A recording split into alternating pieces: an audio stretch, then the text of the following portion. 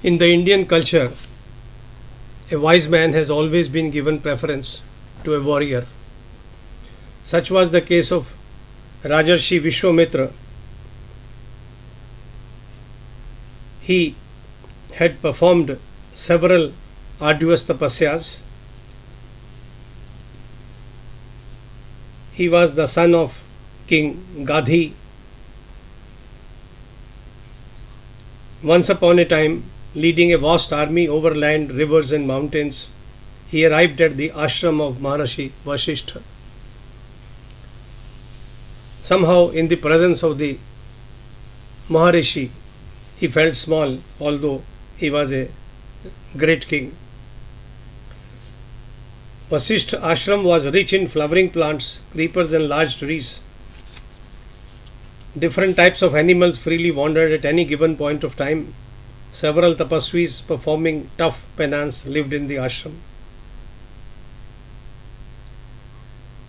While Vishwamitra, writes Valmiki, humbly bowed before Vasishtha, the latter welcomed him in a manner suitable for a king and offered him arghya and fruit.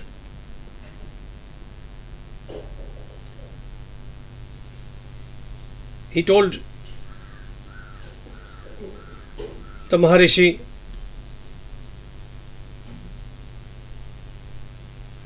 that your treasury is full, that you take care of your people in order to keep them happy. You look after your servants and employees so that they are well paid and well fed. Vasishtha looked after Vishwamitra with the help of his cow Kamadhenu. He asked her for an arrangement for delicious meals, succulent fruit, nourishing grains, sugarcane, honey, fruit juices, grape juices, spices. He ordered thousands of silver plates and served Vasishtha mouth-watering meals.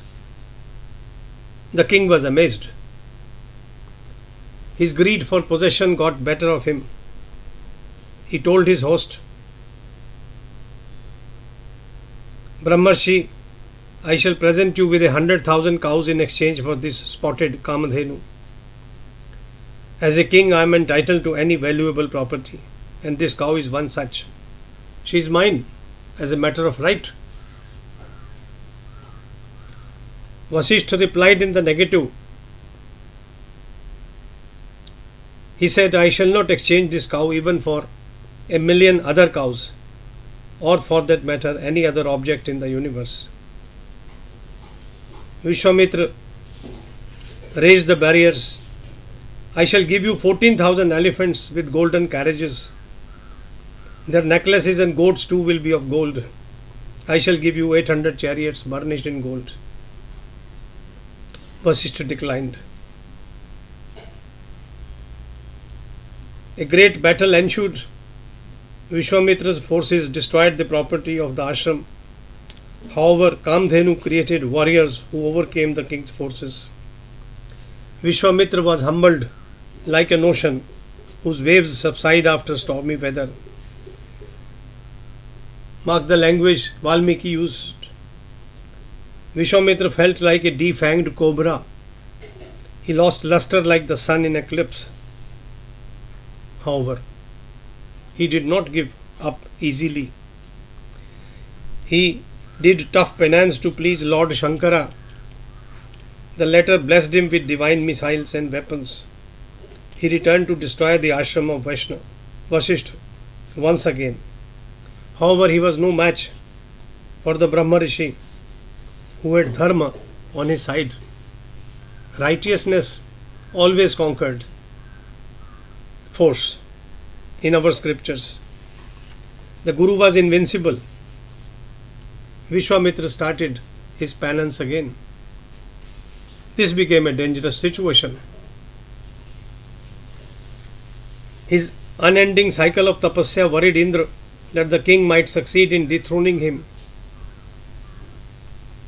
Mind you, in our scriptures, Indra is frightened of every such person. So he asked Menaka, one of the celestial beauties, to descend and win over the tapasvi king's affections. She came to Pushkara Tirth, where Vishwamitra was sitting on meditation. As she prepared for a bath, her body glistened like lightning. The rishi found her irresistible. He invited her to come over to his ashram and live with him. Kamadev has conquered me, O beauty. Come and oblige me, said Vishwamitra. Well, Menaka was there to oblige him. She readily agreed. She lived for 10 years. Still, although his tapasya was interrupted, he had not forgotten the status of Brahmarshi Vasishtha.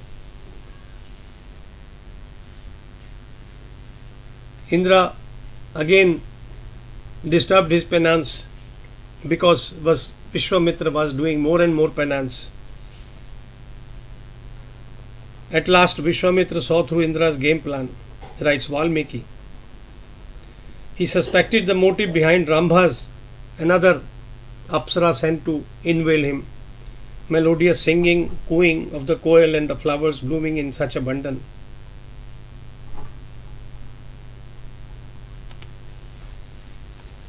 Vishwamitra considered the situation. He repented his anger and lustful thoughts. He thought, Krodh has once again interrupted my tapasya. My mind is not at peace.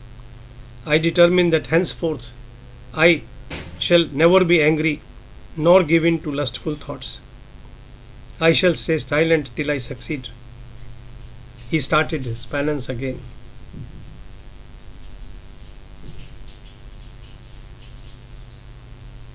At last Brahma came to help him. Brahma is one god in the Indian pantheon of gods who gets pleased easily, and he grants wishes which later on bring unintended consequences. Brahmarshi, I bless you. You have attained the status of a Brahmin through your tough penance. I grant you long life. You are free to travel anywhere like the gods of wind. I guarantee your welfare. You will always be happy and blessed. Vishwamitra bowed in the presence of Brahma and greeted all the devatas and rishis accompanying the father of the world. Humbly he said, with your blessings I have been granted the status of a Brahmin and a long life. I request the 4 Vedas to accept me as such. Further, Brahmaputra Vasishtha should acknowledge this fact. His acceptance would be my fulfillment. Writes Valmiki, in conclusion, Vasishtha obliged by reaching the spot where the Rajarshi was sitting in penance. The Rajarshi worshipped Vasishtha and asked for his blessings. Since then, Vishwamitra also has been known as a Brahmarshi. Jai Ram Ji Ki.